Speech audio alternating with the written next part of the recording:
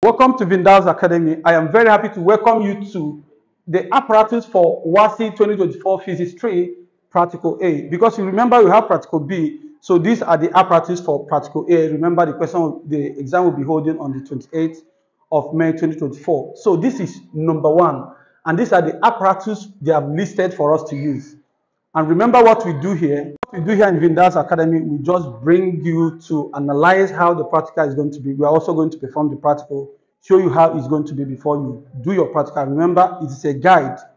Now, the first one, we have rator stand, spring balance, beaker, water, masses, liquid label L, and that is kerosene, and other necessary materials. These other necessary materials, according to this experiment, because as far as this is concerned, we are going to be looking for the relative density or density of kerosene. So whatever WAEC wants us to do, we are going to do it. However, these other materials, you need a string. Please, if you are going to buy your apparatus for this experiment, you need a string. You need water. You need to get water, of course, that is there. And any other material that can help you hang the masses. And that is what this is. So nothing special about that. You're also going to have a tissue paper, or you're going to have a rag. And you'll be using it to clean this set of masses before you immerse it in another beaker. And that is all about it. So relative density is what number 1 is targeting.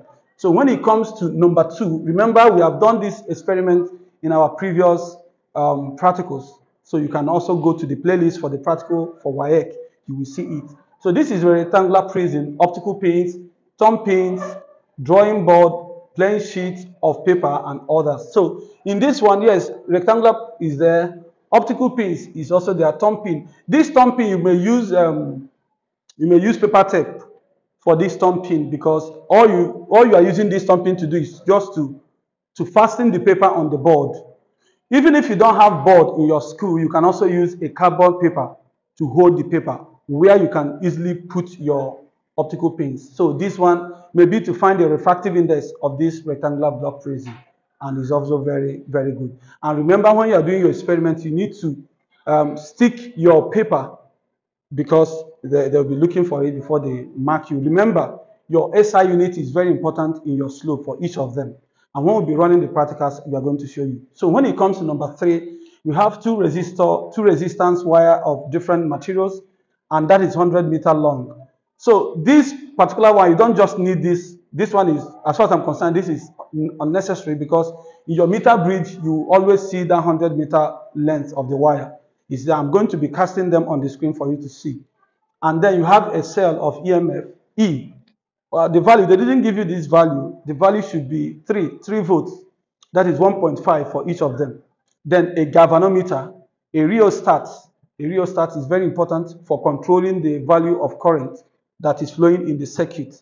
Then a key, 1 standard resistor, RX, R sub X, which is 1 ohm, and other materials. So this one may be to identify, your slope may be 1 ohm, depending on the question, the way WAEC is going to be forming it.